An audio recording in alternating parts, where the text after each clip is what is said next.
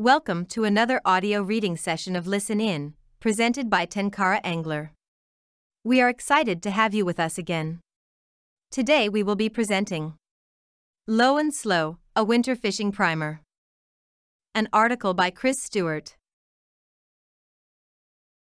The general consensus among fly fishermen seems to be that if you want to catch trout in winter, you'd better fish midges.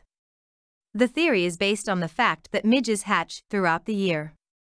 However, the second thing Tenkara anglers learn is that you don't need to match the hatch to catch fish. I surely don't have to tell you the first thing they learn you don't need. I've never been a midge fisherman though. My preferred method for winter fishing is low and slow. Find deeper pools and runs and fish them slowly.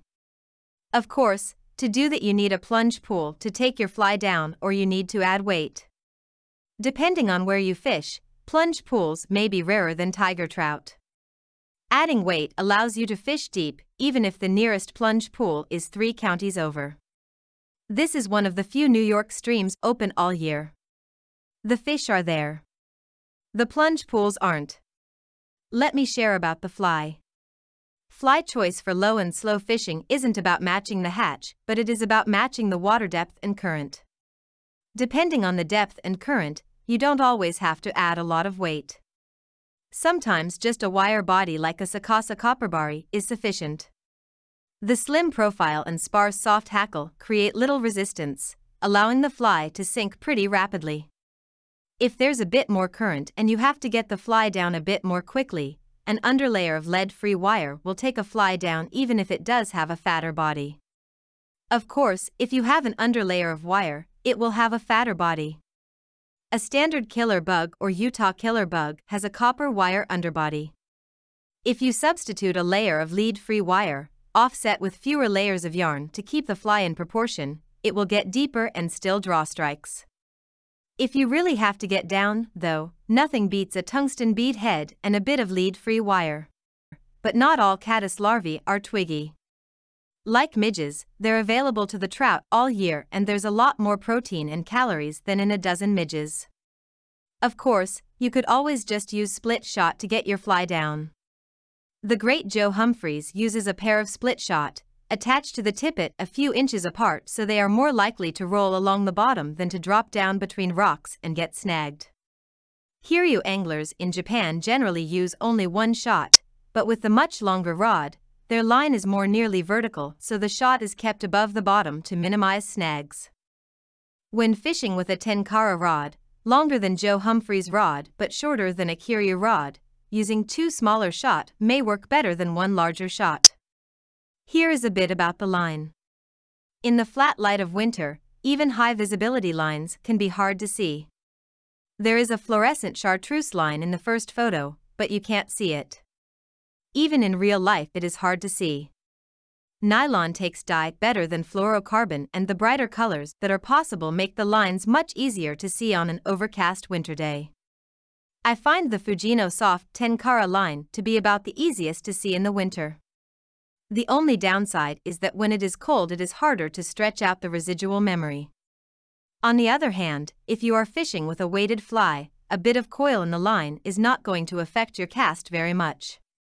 Plus, that slight coil in the line is the most sensitive strike indicator there is. When the coils straighten, fish on. Here is something about the rod.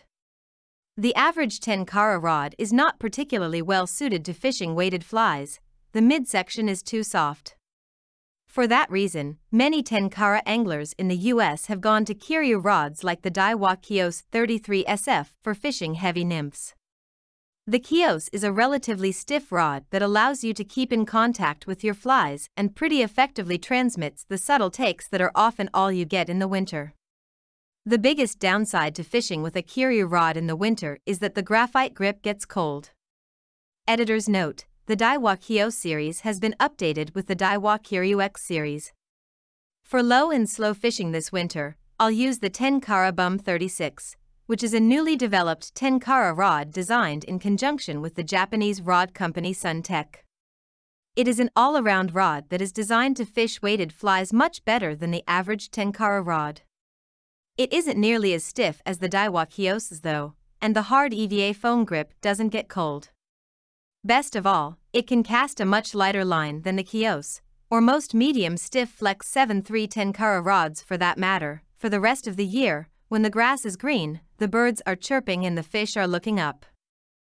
Whatever flies, line and rod you use, get out this winter. The fish still have to eat, and after the holidays you could probably use the exercise.